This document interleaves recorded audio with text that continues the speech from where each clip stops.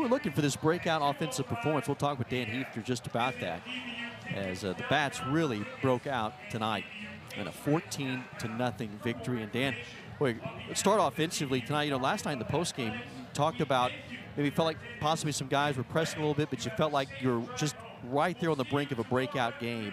You get it tonight, and it was just that kind of that pass the baton mentality. What do you see from the lineup 1 through 9 tonight in a 14-run, 14-hit effort?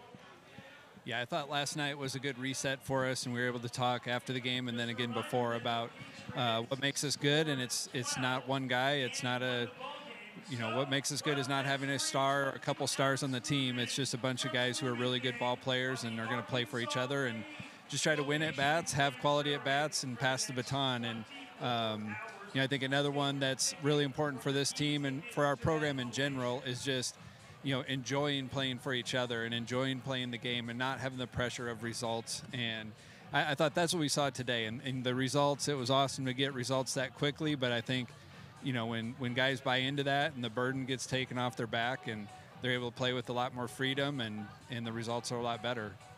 You know, we talked last week how Jaron really battled. We were impressed with the way that he just didn't let the control issues hurt him. And then today he comes out and has control, pitches to contact, lets the defense work. What do you think about Jaron today? Yeah, Jaron looked outstanding. I thought 2 weeks ago against Corpus he was really good. Like you said last week, he didn't have great command, but he really battled and still kept us in the ball game and got all the way to the 6th inning, and we were able to win the game. But when he's on and he's got, we've talked about it before, like his breaking balls, not just one, but the slider and the curveball. He can also throw a cutter. They're all elite pitches, and when he's commanding his fastball, then he's really tough, and that's what we saw tonight. Well, a great win tonight, Dan. We appreciate it. We'll look forward to tomorrow. Thank you. It's Patriots head coach Dan Heefner. 14-0 winners tonight. Grant J, our hero of the game. Or you could pick a slew of guys tonight, but who better than Grant J? 2-home-run night for Grant. And Grant, we're trying to rack our brain to remember last time a guy hit 2 home runs in an inning. And couldn't think of anybody, but you accomplished the feat tonight. Hey, outstanding work by you. And take us through the at-bat in the third. A 3-2 count. You've got 2 on, the home run, the blast to center field. And, boy, how good it feel come off your bat. Yeah, it felt awesome. Nothing super special with the at-bat. You know, I was just going up there, and I was ready for my pitch. You know, I was just battling. That was the whole mentality. You know, 3-2. He's going to give me a pitch to hit, and I got my pitch. Yeah, baseball's such a funny game because it just one tiny little thing here or there and everything changes. And, yeah, you got the 2 home runs today. Did it feel like a weight was lifted off your shoulders a little bit when you're coming around the bases the first time? Yeah, it definitely did. You know, these past few weeks haven't necessarily been easy or great, but we talk all the time about trying to stay consistent, and that was one of the biggest lessons I learned throughout this whole process. Whether I'm going good or going bad, I need to be consistent no matter what. But yeah, some weight was definitely lifted off.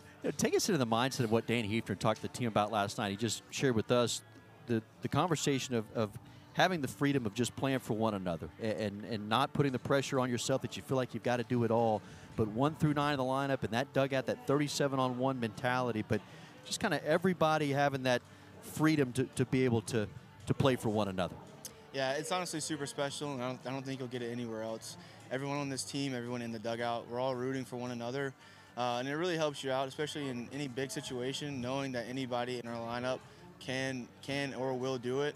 And so, you know, like obviously everyone would like to, but a lot of weight is lifted off knowing that every one of us has each other's backs, and so it's super special. We don't want to forget the guy on the mound, Jaron DeBerry, who goes 6 shutout innings. What did you feel like was working really well for him today? Everything. Yeah, he added a cutter this year, and it's been super special. It's a really good out pitch for him, and his curveball is also lights out like he usually is. Had good command of his fastball, and you know he's a competitor, and we always love watching him pitch. Well, it's not only a great 1-2 punch. You got a third guy tomorrow, Luke Pettit, going. Look forward to him getting the baseball tomorrow and a chance to sweep.